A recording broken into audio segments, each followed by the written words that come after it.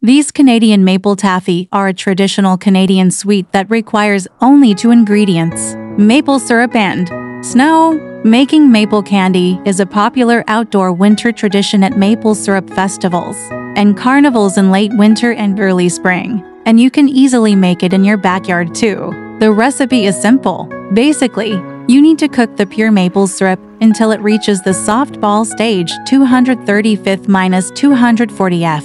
Then, you need to pour the boiling maple syrup on a clean bed of snow. The cold snow instantly stops the syrup from cooking and cools it to the consistency of taffy in seconds. If there's no snow in your area, the finely grated ice would do. Prepare the snow. You may do this outside or inside. Either way, transfer the snow onto a tray and spread evenly. Pour your syrup into a pot or saucepan and heat until boiling, over high, medium, or low high.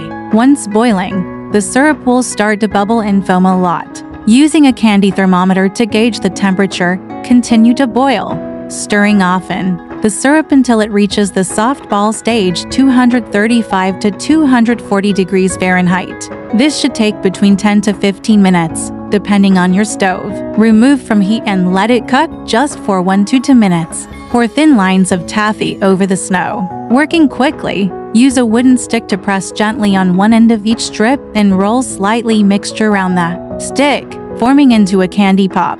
Work with 1 taffy at a time, as once the syrup mixture is on the snow, it hardens very fast. Alternatively, you can make individual candy of various shapes without sticks. Enjoy right away. The taffy will be fine inside, but they will become sticky and lightly melted in a couple of hours. You can preserve them in the refrigerator or outside. 2. Subscribe.